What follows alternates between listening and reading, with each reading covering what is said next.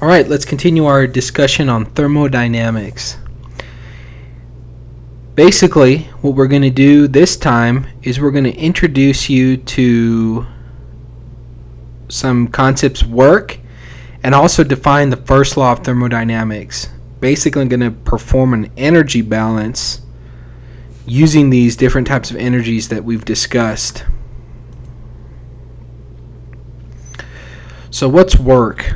So remember we talked about heat crossing in and out of the boundaries. We talked about something that's adiabatic. Well, with work can also cross the system, but work does not depend on a temperature difference. Work, what we're going to consider as work, is basically a force acting through a distance. Now that includes a rising piston, rotating shaft, can have electrical work, all different types of work crossing the system boundary. Now there are a lot of different sign conventions, I think, depending on the text that you're using. For example, in this text, I use subscripts of in and out to do our energy balance. What I'm going to use, and that's because the way I learned it, I'm going to use in our examples when heat is transferred to a system and when work is coming out of a system, we're going to consider that positive. When heat is transferred away from a system or work is put into a system, we're going to call that negative. Alright? And we'll practice those as we go along here. Work has the same units as heat transfer. We're either going to be using kilojoules if we're expressing in terms of energy, or if we want it per unit time, we'll be talking about watts or kilowatts. Now, what is the difference between heat and work? Well, remember, heat depends on a temperature difference. Both are acting on the system boundaries, so they can cross the system boundaries. Even in a closed system where mass is constant, we can have both heat and work cross that boundary. Now, one thing you may note is the convention, the sign convention in your textbook.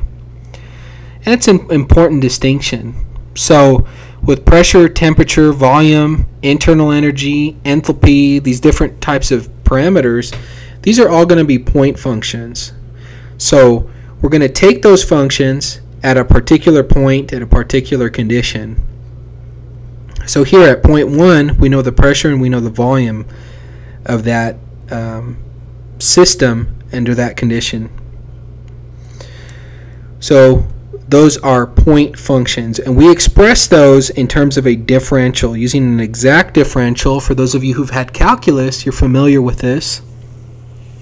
The differential is expressed by using a lowercase d.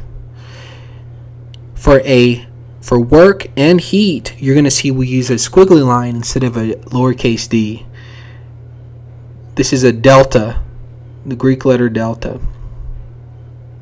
Well, the reason we use that is because it's dependent on the path, not the point.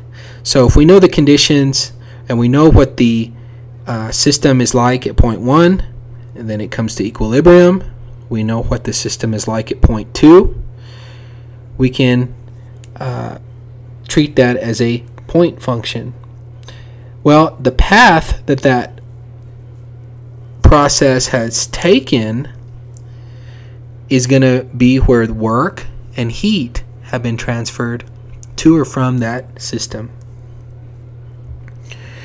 And to denote that, we use a different sign convention. So we have an inexact differential to denote work and heat.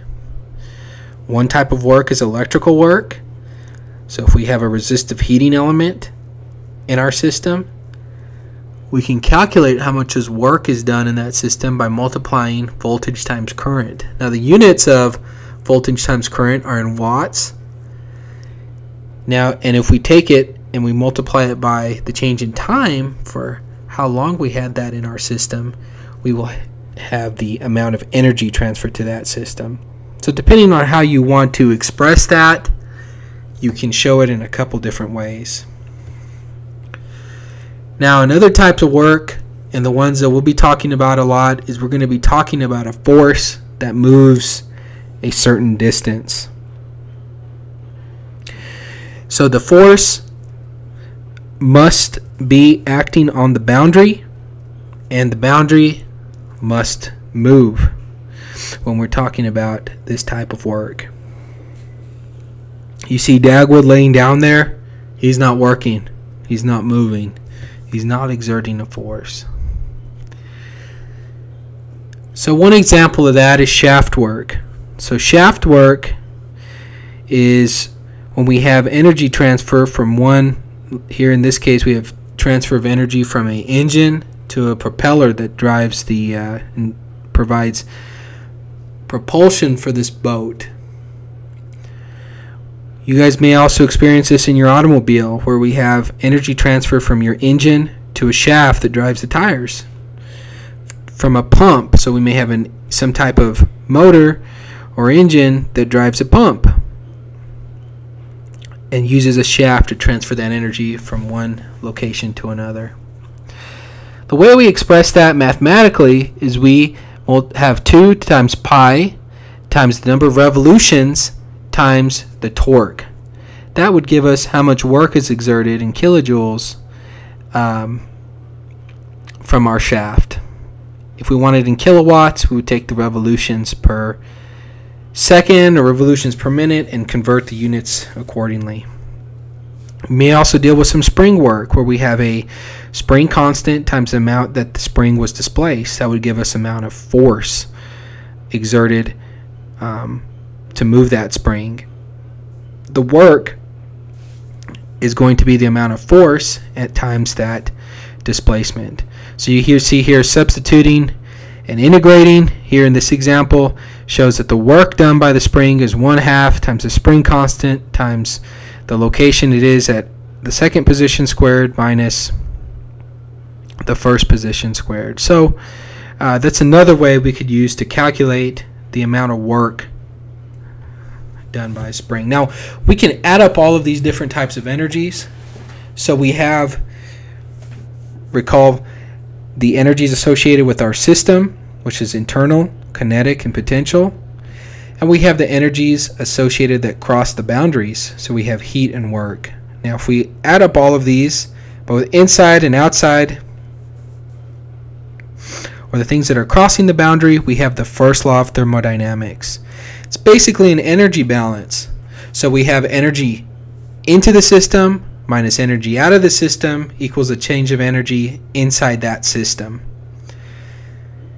In other words, energy can be neither created or destroyed during a process. It only changes forms. And I hope you leave this class knowing this principle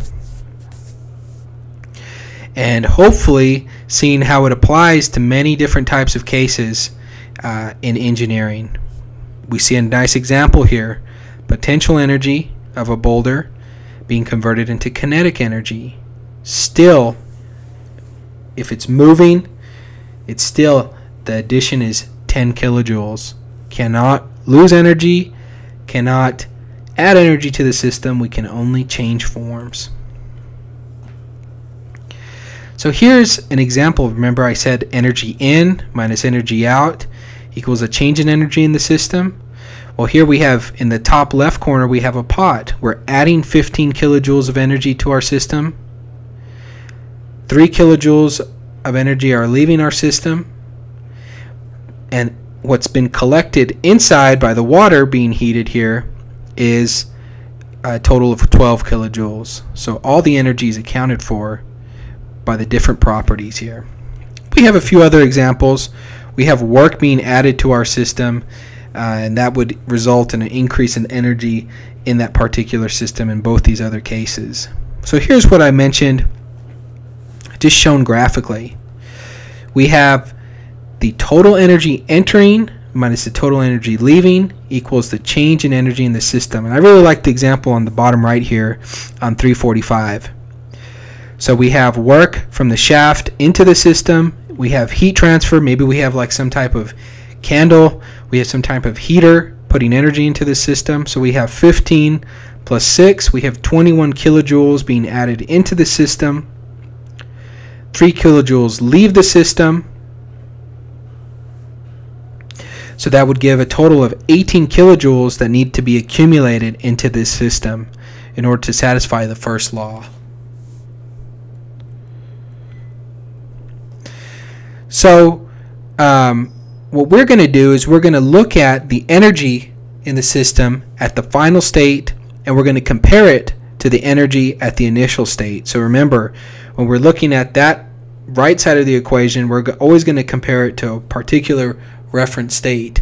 So we're going to take all of our kinetic, potential, and internal energies, and we're going to compare it to a particular state.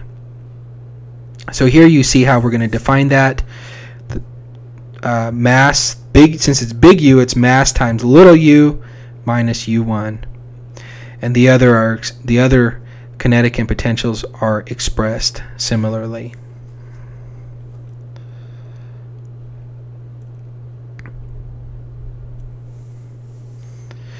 So here we're just talking about different ways that heat can be transferred. I'm not going to talk about this slide too much. I really want to focus on closed systems first, but I'll mention this. This is an open system where we have a control volume, and we also have some mass flow rate through the system, which is also contributing some work. We will talk about that in more detail in a later slide. But for now, just be familiar that we can have energy transfer through heat, work, and we can have heat transfer also through some flow work that can be done in the system. And we'll discuss that at a later time. An important parameter that you guys will see a lot and is very practical, it's used in many applications, is efficiency. How efficient is it? And typically, it's hard to think of an application where you wouldn't want it to be as efficient as possible, specifically when you're dealing with some type of energy transfer. So if you're talking about a water heater in your house, you want it to be really efficient because you don't want to spend as much money. So how we're going to define energy is how much this system outputs versus how much the system is needed as far as an input. So how much fuel do you need to apply to this water heater in order to get a certain temperature of water? And that is going to be dictated by this efficiency. Now, usually the higher the efficiency of the object, the more expensive. Not always the case, but since you're saving money, you can do a balance and you can do a check to see if the investment is worth the amount of savings you'll get. But efficiency is just a really quick guide to know how you perform relative to others for a particular unit. And there are limits to how efficient something can be.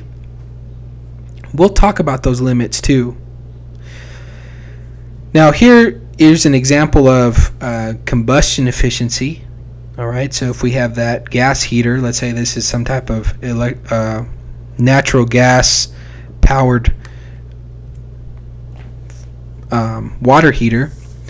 Well, the amount of heat that water experiences while rising, or the amount of heat that's released due to combustion, divided by the heating value of that fuel. And this is kind of a side note, but you guys can use this. You can apply this to gasoline in our car engines. We can apply this to many different applications. But heating value can be expressed in different terms, but basically it's how much energy is concentrated in a particular fuel per unit mass. And there's different forms: lower heating value, higher heating value. You don't need to concern yourself with that. But you can know that a particular fuel has a particular amount of energy associated with it. Combustion is something that is a part of thermodynamics, and you'll be taking that in the next section of this class, but we will not discuss that. But for purposes of illustration, we can talk about how efficient the combustion of something is. We can talk about the overall efficiency of a system too. If we consider combustion efficiency times a thermal efficiency times something that maybe if we're talking about a generator, we can basically look at the overall efficiency of something.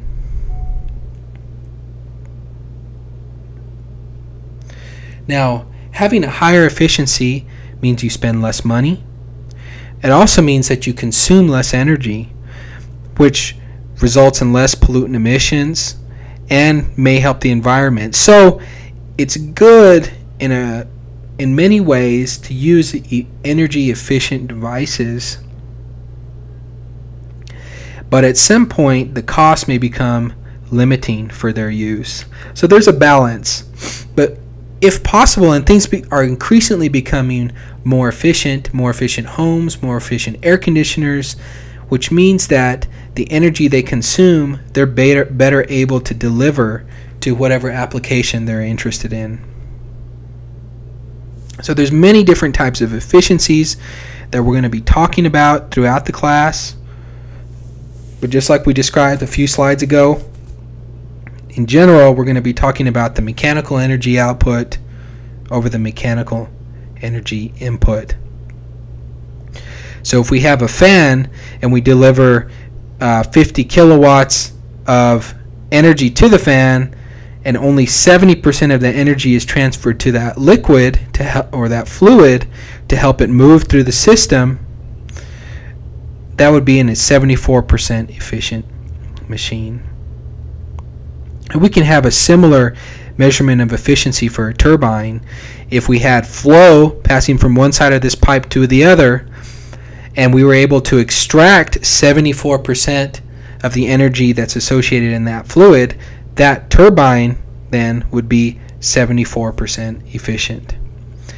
And we can use this in various applications. I'm just going to show this slide here. I'm not going to go through the different types of efficiencies that carefully. You can use your book. But really, I feel like when you'll make the connection to this is when we start working out problems and we start making connections between how efficient something is and when something requires power and the output. But in general, we're going to be talking about two types of devices, turbines and pumps.